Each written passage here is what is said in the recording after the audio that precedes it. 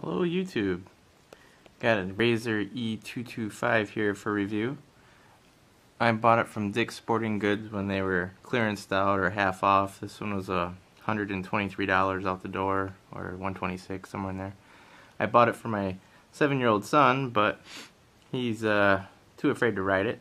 It's pretty sturdy. I mean, the weight limit on it's 154 and I'm 195 and been scooting around the parking lot and stuff with it with no trouble. Everything on it's pretty good.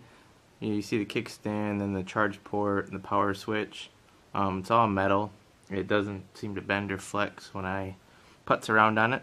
My only complaint is the battery doesn't last a super long time. They say it's 40 minutes, but what happens is it generally starts to drain and get less and less powerful as time goes on. So I'd probably only ride it 20 minutes in one direction, or maybe, probably not even that, maybe 10, 15. It also struggles uphill, but then again, I'm too heavy for it.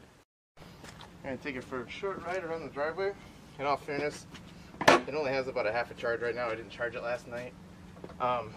You'll notice when I come back up the hill, it'll be not going very fast, or it'll be kind of slowish. The only other thing I don't like about this is the throttle is an on-off switch, so there's no modulation. It either accelerates or it deaccelerates.